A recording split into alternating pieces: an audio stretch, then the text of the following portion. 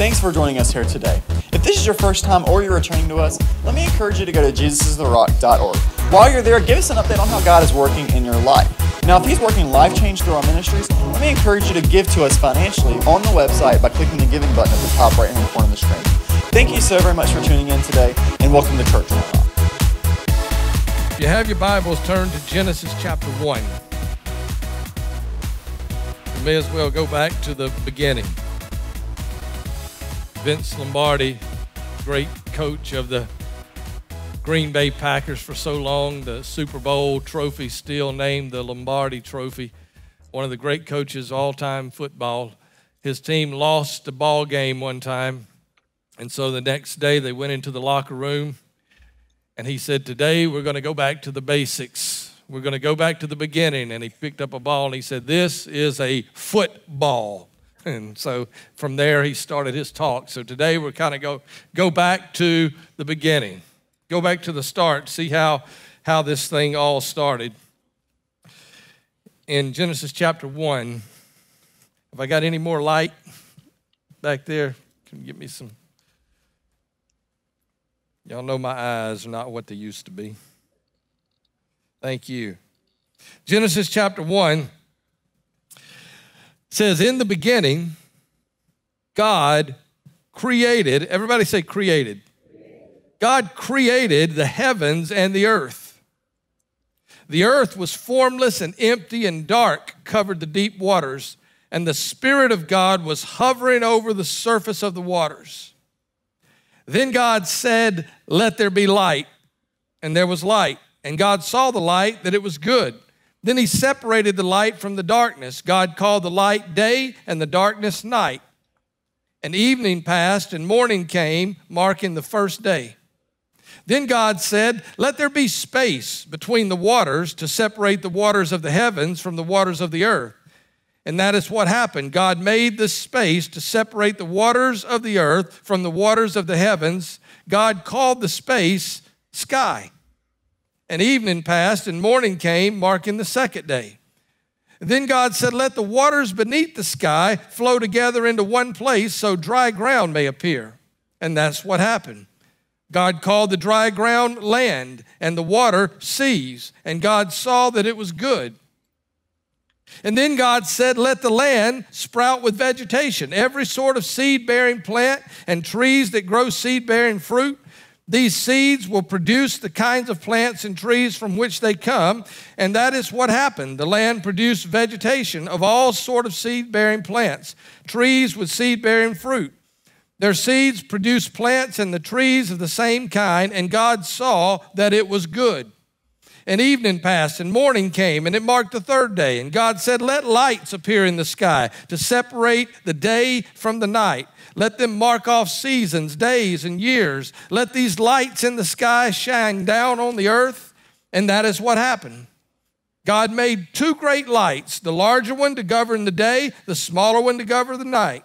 He also made the stars, and God set these lights in the sky to light the earth, to govern the day and night, and to separate the light from the darkness. And God saw that it was good. And evening passed, and morning came, marking the fourth day. And God said, let the waters swarm with fish and other life. Let the skies be filled with birds of every kind. So God created great sea creatures and every living thing that scurries and swarms in the water, and every sort of bird, each producing offspring of the same kind. And God saw that it was good. Then God blessed them, saying, be fruitful and multiply. Let the fish fill the seas, and let the birds multiply on the earth. And evening passed, and morning came, marking the fifth day. And God said, let the earth produce every sort of animal, each producing offspring of the same kind, livestock, small animals that scurry along the ground, and wild animals. And that is what happened. God made all sorts of wild animals and livestock and small animals, each able to produce offspring of the same kind. And God saw that it was good. Then God said, let us make human beings in our image to be like us. They will reign over the fish of the sea, the birds of the sky, the livestock, the wild animals of the earth, and the small animals that scurry along the ground. So God created human beings in His own image. In the image of God, he created them. Male and female, he created them. And we'll stop right there for this morning. A couple of weeks ago, I was out on a Sunday and Harvey preached. I haven't listened to the message yet, but he told me what he was going to preach. He was going to preach about the I ams of God and who God is. And I suppose that's what he preached. It's what he told me he was preaching. The very first thing the Bible tells us about God, the very first thing, it tells us that God is an awesome creator. In the beginning, God created the heavens and the earth. And then he began to create space and water and birds and animals and all of these things. He created. Sometimes I think we hear that so often and we read that so often that we quit hearing it. And we quit really thinking about it, that God created. It's the first I am that he is. He's a great creator. He didn't duplicate something. He didn't imitate something. He didn't replicate something, but out of nothing, out of voidness, out of darkness, God created the heavens and the earth. That today, scientists and geologists and all of these astronomers and people are still scratching their head trying to figure out, all of the amazing things about the universe and the human body and animal kingdom and all of these things. And we stand in amazement at how these things work together. They work together because God created them. And then God starts talking. Verse 3, God said, "Let there be light." And there was light.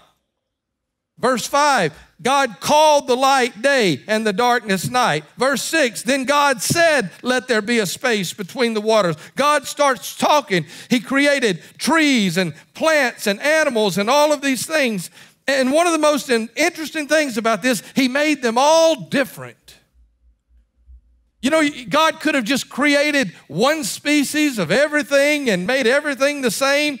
But he made everything different. Even every human being has their own fingerprint.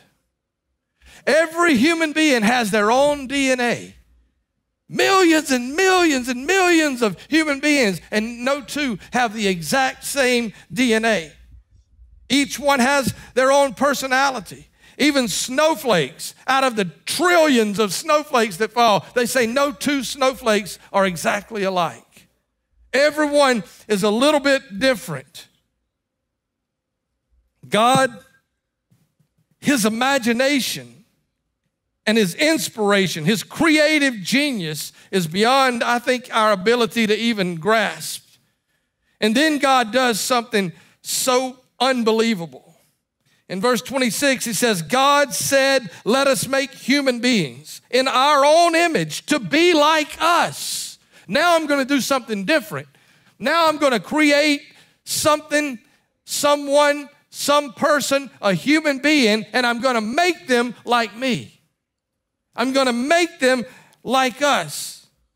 He says they'll reign over the fish of the sea and the birds of the sky and the livestock and all the wild animals of the earth, the small animals that scurry along the ground. So God created human beings in his own image. In the image of God, he created them, male and female, he created them. Out of himself, he made us like himself. Now here's my point. Pastor James used to always say, if I don't tell you this is a profound statement, you may miss it. So this is a profound statement. If we are indeed created like him, as the Bible says, if we're indeed created and made in his image and in his likeness, then that means that we too have in us, born into us, placed into us, the awesome ability to create, right? God had this attribute, God had this ability to create something out of nothing, and if we're made in his image and in his likeness, we have that same ability to take void, to take darkness, and create something out of nothing. And we live in a world where mankind has capitalized on this ability. I can remember when I was, maybe 9 or 10 or 11 years old, and we got our first microwave oven. And I thought this thing was from outer space or something. You could heat soup up in 30 seconds. Amazing. Just put this thing in, and it would, as long as you didn't put tinfoil in it, then you were in trouble. Then you put tinfoil in it just to watch the show, But amazing. And now incredible cell phones that can do unbelievable things. Any kind of apps that you can think of, any kind of information. We lose our cell phone today and it's like we've lost our arm. We have to have it. And you got iPads and iPods and all kind of crazy. The internet is just unbelievable. All of these things, people have created these things. Every day there are people all across the world who are designated and to creating new things. And so, as soon as you get used to your phone, they're going to create something else, something that's a little better, a new model. They're always creating. So how does this apply to the church? Unfortunately, it doesn't, not very well. Because for the most part, the church is the one institution that was created to exemplify God, to magnify God, the one institution whose sole purpose is to represent Christ in the earth, the one institution that should be able to look at, the world should be able to look at the church and say, that looks like God. That looks like God. And yet the church for the most part is the one institution that refuses to use our God-given ability to create. It's the one institution that seems to stay stuck, that seems to not be willing to create. How many churches in America today look exactly like they did 100 years ago? And 100 years ago, they were great. 100 years ago, they were relevant. 100 years ago, they were reaching people. But today, they're old, they're tired, they're out of date, and quite frankly, it's an indictment upon the church for not using the God-given ability to create that He gave us. He made us in His image, in His likeness. He wants us to create. He wants us to be able to do things, to be able to use these imaginations that He gave us. He wants us to use this to reach out and change the world.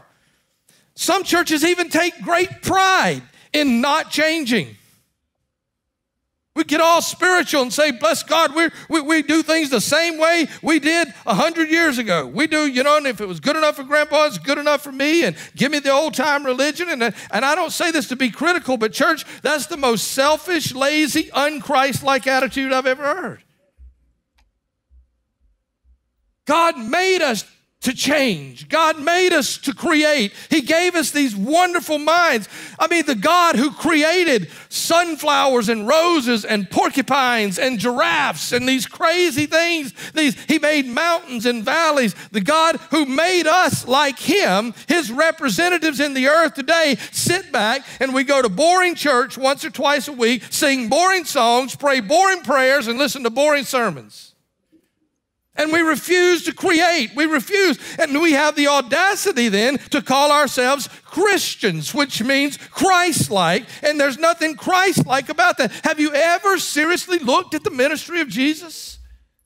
Have you ever seriously just kind of walked through and read the Gospels and read about the ministry of Jesus? 1 minute, He's standing on the bow of a boat, and that's His pulpit. He's preaching to people on the shore. He's not in a church behind a pulpit. He's standing on a boat. The next minute, He's making up great stories about lost coins and about prodigal children and about kings and banquets, and He's telling these elaborate stories to illustrate His point. He's laying hands on sick people and they get well. The next minute, He's having dinner with a town tramp, and He's hanging out with lost people and the scum of society. He spits in the dirt and makes mud and puts on a guy's eyes, and his eyes are open.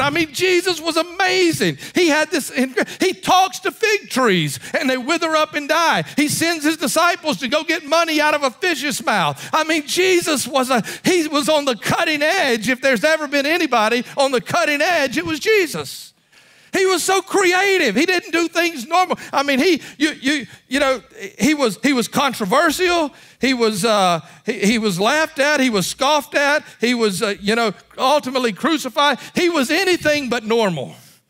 You can never accuse him of being normal. You can never accuse him of being boring. He was always stirring up things everywhere that he went. He had this incredible, and why not? He was his father's son. He was his father's son. He was radical. And here we sit, and how it must break the heart of God to see his kids, his church, just become normal. Just get stuck in a rut. How it must break the heart of God for his church to become the most boring institution in the world. The psalmist said, I was glad when they said unto me, let us go into the house of the Lord. I don't know what's going to happen, but I know something exciting is going to happen. I can't wait to get to church because I know something is going to happen. Something's going to be there. God's going to do something. You know, it ought to be exciting. Our kids go to school and they work on the latest and greatest computers. They learn the latest skills. They're taught things. Now they're taught things in elementary school that, you know, we weren't taught to college. You know, they're taking algebra in elementary school. I didn't take algebra until I got to college. You know, they're learning these things. We go to work and we work on complex projects and we work with expensive machinery many times and all kind of different crazy things. We go to the grocery store and they're just scanning our stuff, you know. I mean, 20, 30 years ago, nobody was scanning stuff. They were looking at a price and punching it in. But now, you know, everything is moving forward. Everything is happening everywhere except the church. Then we go to church and we got the same tired old routine we've been doing for 100 years. Jesus said in Luke 16:8, he said, the people of the world are more shrewd in dealing with their own kind than the people of the light. What an indictment upon the church. The people of the world are more shrewd in dealing with their own kind than the people of the light. Here's my point. That would all be okay. That would all be okay. But here's my fear. I don't care about change for change's sake. I like the old hymns. I like the old traditions. I'm not for abandoning all that. I thank God for my heritage. But here's my fear. If we don't begin to allow ourselves to change and to grow and to use our God-given ability to create fresh, new ways to share the gospel, then we're absolutely, church, going to lose our next generation of kids. We're going to lose our next generation of young people because we're either too stubborn, too proud, or too lazy to change and grow and create. A young man walked up to me in the foyer one night after church, and he said, Pastor, he said, I just want to say thank you. And I said, what'd I do? And he said, I just want to say thank you for having a church like this church.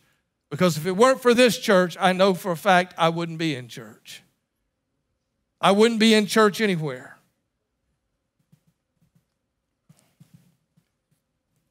Listen, I'm not trying to tell you this church is perfect or we have it all together, but I am saying that I'm committed to using whatever God-given talent and creativity that we have to reach people with the gospel of Jesus Christ. I like to surround myself with creative people. I'm glad that we have a creative staff. I'm glad that we have creative elders that will come together and say, what can we do to reach more people? What can we do to move one step in? Our goal is always to get better before we get bigger. Before we get bigger, let's get better. Because if you get bigger without getting better, when you get bigger, you're going to be in trouble. We have to always be trying to get better. So what do we mean by creativity? I mean finding relevant, fresh, unique ways to share the gospel. It's as simple as that. It's discovering your God-given talents and figuring out how to use them to reach people and teach people and train people and evangelize people. Nothing wrong with old ways, nothing wrong with standing and preaching the gospel, nothing wrong with going out and evangelizing and knocking on doors. But honestly, it doesn't work well to knock on doors today. 30 years ago, it was great. People would open the door and they'd be glad to see you. Now, folks don't want to be pestered with somebody. Now, first of all, they think you're Jehovah's Witness, right? And you don't want, I don't even like politicians knocking on the door and handing me flyers. You know, it's just, it's not the day that we live in. But let me give you just a couple of examples. I preached a message one time on the parable of the talents. And remember, there was a king there, and he had 3 servants. And he gave each one of them some money. He said, I'm going on a trip. And he said he gave them money as their ability to handle the money. So he knew them a little bit. He gave one this amount of money, and he said, I want you to take this amount of money. I'm going on a trip. He gave the second one. He didn't have quite as much confidence in him, but he gave him a little less money. And then the third one, he didn't have quite as much confidence, but he gave him an amount of money. He said, now take this money and invest it, do something. When I come back from my trip, we'll see how you're done. So he goes on his trip and he comes back, and the first guy comes and said, Master, here's your money, plus here's double that. I invested it and doubled your money. And he said, well done, my good and faithful servant. And went to the second one. The second one, he didn't have quite as much to start with, but he said, I took what you gave me and I doubled it. Here's your money plus double.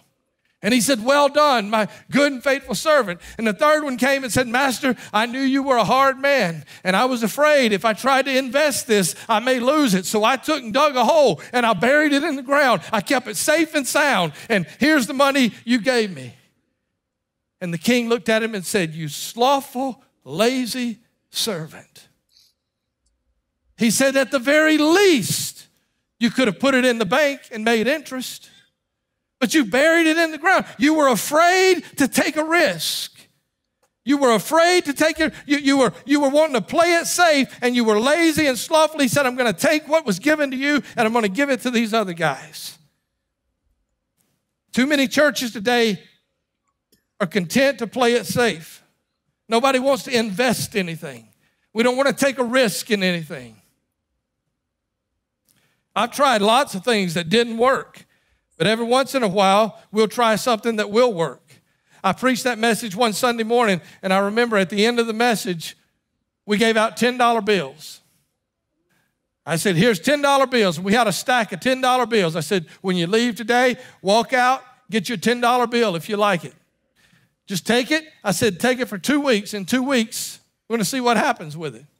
40 people took us up on it. We gave away $400.